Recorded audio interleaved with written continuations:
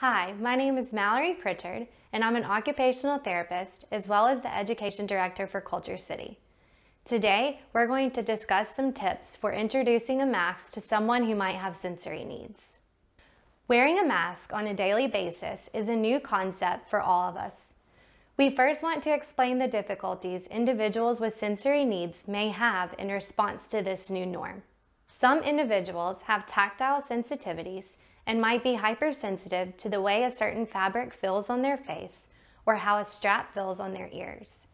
Certain masks may cause discomfort to those with hypersensitivity to smell due to the fabric fibers or the recycled air the individual is breathing in throughout wear. Wearing a mask for a prolonged time can also cause our breath to become warm and damp, creating many internal responses. In addition to the physical barriers a mask may cause, there are also various social implications. Many individuals with sensory needs rely on the ability to see facial expressions or read a person's lips to actively engage in conversation. Because of this, individuals with sensory needs may become anxious when entering a public setting with a mask mandate. When speaking while wearing a mask, the volume of our voice is also muffled. When paired with background noises in public venues, this can make conversations very difficult, especially for those with hearing loss or auditory processing needs. Before we begin discussing tips for desensitization, it is important to note that individuals with sensory needs might need days or even weeks to become successful wearing a mask. We recommend that an individual is never forced to wear a mask until he or she seems comfortable with the additional sensory input. Here are some tips on mask introduction and desensitization to wearing a mask for individuals who may be resistant due to sensory needs. Begin at home. Like many other daily activities, begin the desensitization process at home. Individuals respond better to familiar environments for practicing new skills such as mask wearing. Modeling. Individuals with sensory needs should see others wearing masks to help them understand that it is safe.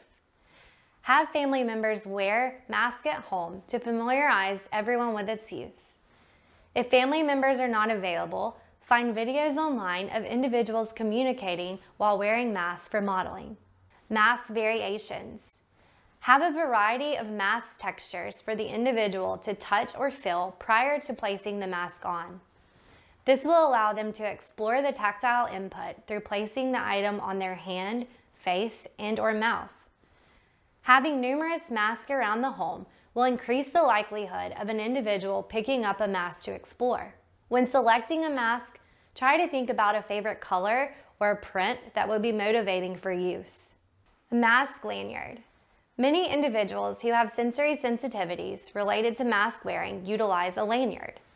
This is a good strategy to use for an individual to realize the mask can be close by and worn when needed, similar to the concept of having masks lying around the home environment. It can later be a positive for an individual keeping up with his or her mask as well. Breathing and talking exercises. Once an individual is comfortable with the mask, practice breathing and talking through the mask without it being placed behind the ears. This will help the individual prepare for the final step of placing the mask on for a desired duration. Practice putting on and taking off a mask. When the individual shows signs of readiness through exploration and mask selection, it is time to begin practicing putting the mask on and taking it off. Remember, this is a big step and an individual should not be rushed through this process. You should first demonstrate how to place the mask behind the ears on yourself or another family member, not the individual.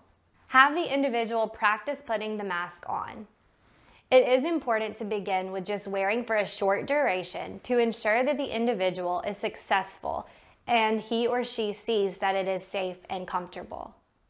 Please note, if an individual does have motor deficits, it would be helpful to assist them when putting the mask on for the first few times. Since this is new, you want to limit the amount of frustration associated with putting the mask on. Changing the setting. After an individual has become comfortable and successful with putting a mask on, you are ready to change the environment. Some ideas for this would be going on a short walk outside, taking a car or bus ride while wearing a mask, or going to the individual's favorite store or venue. Thank you for taking the time to listen and watch our strategies to help achieve success with wearing a mask. We hope that you find these tips helpful and that we are able to help you with mask desensitization. Please feel free to contact us with any comments or questions.